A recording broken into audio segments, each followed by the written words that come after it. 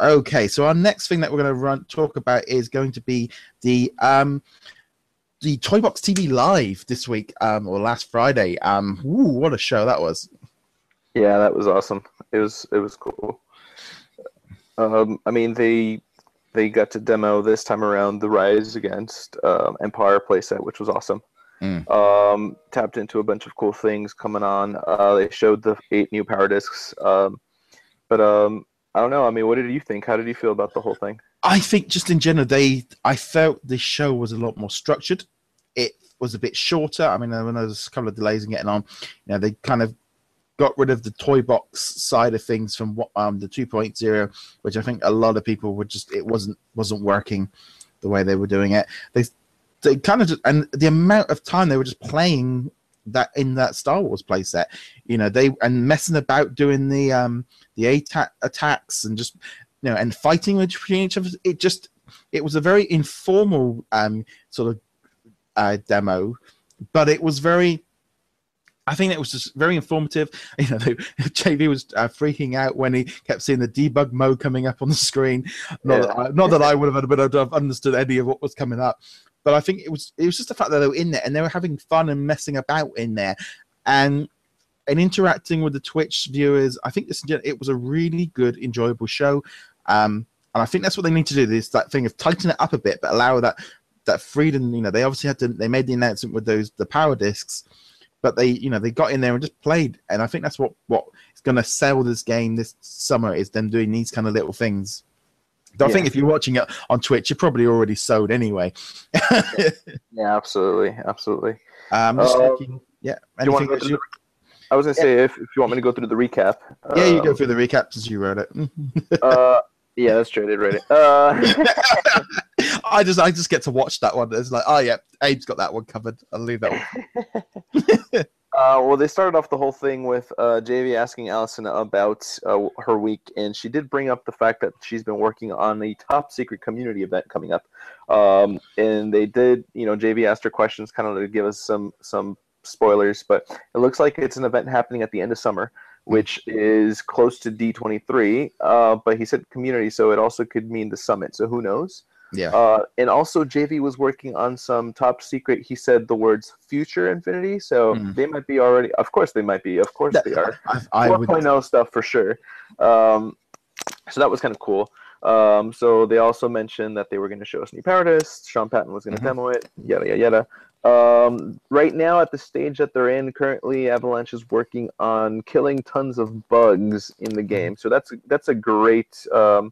That's a great progress report for all of us who, got to experience all that during 2.0. So hopefully it's going to be a lot better this time around. This just keeps saying to me that this game is that much closer to launch. Oh, yeah, I agree. This was kind of cool, which I already knew a little earlier, but it looks like E3 opened up to the public this year, but the only way you can come in as a fan, you have to be invited by a developer. And looks like Allison has about 200 fan tickets to give away, so that looks kind of interesting. Who knows how they're going to roll that out, but that's pretty cool. And obviously they're finishing up the touches for E3, which is coming up, not so far away from here. But anyways, they got into the demo, and basically some cool stuff that we got to see. First of all, they showed us the whole how do you take down an AT-AT. The AT-AT basically. They said that the way they move, Studio Gobo was actually inspired by the game Shadow of Colossus. I don't know if you actually got to play that in the past. No, I never played that one. Yeah, it was a very cool game, and it does kind of make you feel like they are like this huge, overpowering being, even though they're just machines here. Yeah, I mean, I remember playing. I think there was an N64. I think it might have been Rogue Squadron or something, where you had to whiz around the legs and take them out with the hook and stuff. So I remember doing that in a video game before. Yeah. So he dived into the 3 ways to take them down. The first way they showed was obviously taking away the batteries, kind of like all the other places we've had. There's batteries, you remove them. These are all supposed to be toys. So this was kind of cool. He had Luke Skywalker banging on the legs, and then it drops armor. You climb it with the bars that it reveals, and you remove the battery. The second way, which is obviously the traditional way, which everybody knows from the movie and from other games, is like you said, taken down with the tow cable. You can just wrap around it, which is cool.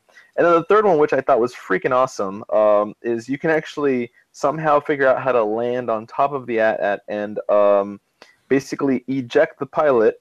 And it reveals this remote that you can actually not only control it from the top, but you can actually take it off, get off of the AT-AT and control it from there. Do you know what the one thing that jumped out to me from this is how they've gone back to being toys.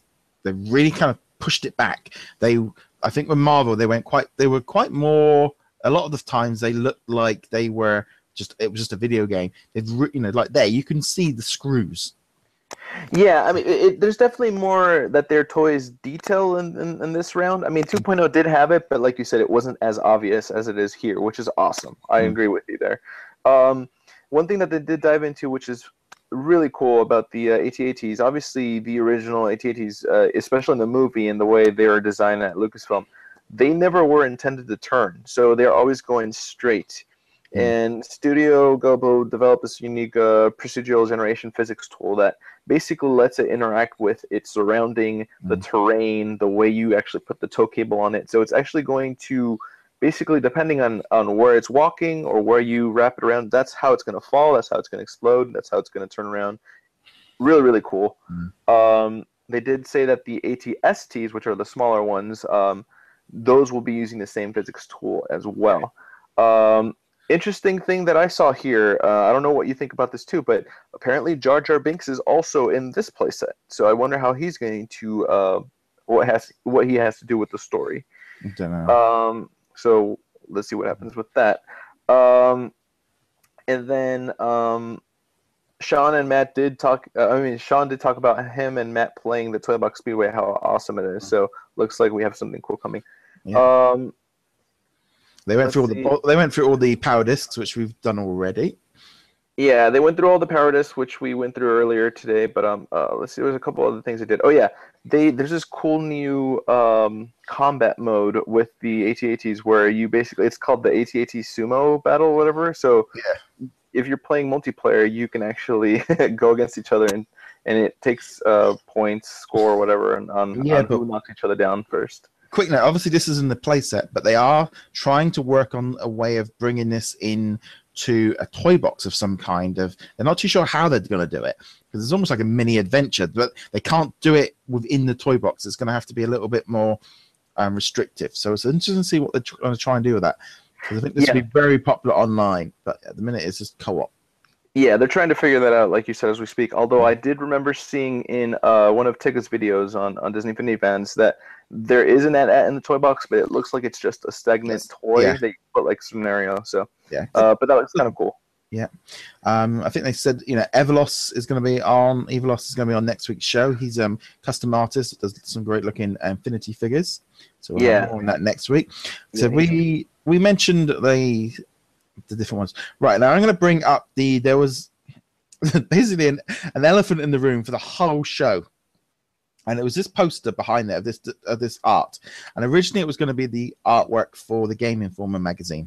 Now what everyone was jumping straight onto was slap bang here in the middle of the fire, there's Boba Fett. And basically I think all show, everyone was going, well, the Boba Fett's in the background. And eventually JV did actually sort of turn around and sort of explain what the poster was. Didn't specifically say anything about Boba Fett, but I think it does look very promising, doesn't it? Yeah, Roger, you know what's funny? This is the first time I noticed that. All the way through the chat, everyone's going, "There's Boba Fett. We can see Boba Fett. We can see Boba Fett in the background." You know what? I was so focused writing this article that I'm taking notes and doing. Yeah. I wasn't even paying attention. So that was the thing, because I was in the chat just yapping to everyone and watching the show. But there's a real kind of thing you can really see. I'll try and see if I can bring that up any closer. Here we go with a bit, so you can see it better. So there you can see there is Boba Fett. Yeah, click it. So zoom in even more if you can. There we go. Wow. I can't believe I missed it the whole time. I missed it in the chat and I missed it on the artwork. There you go. But you see that? I mean, it is really hard to kind of be there going, So yes, wow. And also it looks identical to Iron Tardy Slip here. It looks pretty identical to that mode there. Well, look, it makes sense. I mean, you got to think about this. In the prequel characters, I mean, in the prequel characters that they've announced, you had villains throughout 1.0 and 2.0 being released later on. The Yeah, it makes villain total sense. you can think of is obviously Darth Maul, but you also think of General Grievous. Or what about on the rise? You have Darth Vader already, but who is another villain technically? Boba is. So that makes a lot of sense. Wow, I just noticed that. Thank you for bringing that up. There was a few more things too. Oh yeah, there was one thing that was brought up. They are working with a number of YouTube video makers. Right. Basically, PewDiePie, EvanTube, Swampy Cat, and Captain Sparkles. Basically, they are going after the big gaming YouTubers. We're probably just a few subscribers short of that category ourselves. Oh yeah. Thanks to you, all of you guys. Thank you so much, by the way. Yes, but yeah, all the subscribers help. But I mean, these guys are in an entirely different, and you know, it makes complete sense to go out. And I know they already play the game. You know, Captain Sparkles and PewDiePie and EvanTube have already. I'm not too sure about Stampy because he's more of a Minecraft guy, but it makes sense for gamers. You know, these guys have got much more a bigger audience, especially younger audience, than not that PewDiePie is really that sort of child friendly, but you know, there's a real audience to go after, and I think some people don't maybe take that seriously. To me, you know, I know that PewDiePie played some toy boxes, including one of mine, and it was viewed by millions and millions of people. Probably more people maybe would see a video on PewDiePie than they would do on Game Informer. I'm being completely honest with that. Yeah, that's true. He doesn't have a lot of subscribers. Yeah. And speaking of videos that were viewed, they also gave me a shout out for one of my videos. You're Mad Men. Yeah, I created a parody video of JV in an episode of Mad Men. I titled it Mad Men Infinity. So if you want to go see it on YouTube, go ahead and look it up. But it was funny. It was silly. It was a lot of fun. So. Anything else you want to add on that Toy Box TV Live before we move on to the Superchargers? Other than that, dude, I'm stoked. I just saw Boba for the first time, so yes. Yeah, no, I mean, I think with that Toy Box TV, it's really it's a great little show to watch. It's really informative, very sort of friendly. Also, the chat is good because you've usually got a lot of sort of the real diehard fans in there. You know, you've got Rob from Cornet TV, Everloss is in there. You've got usually got like Pirate Steven, Model Train Man was in there. There's a whole load of different sort of well-known sort of Disney Infinity fans and stuff in there, so it's always a good thing to check out, and you usually find us two in there as well. Yeah, it looks like I missed things though because I multitask there. Yeah, but that's fine. So I could pick it up. So there we go. That's cool. Thanks. Oh, thank you. Yes, Moving on. Moving on. Okay.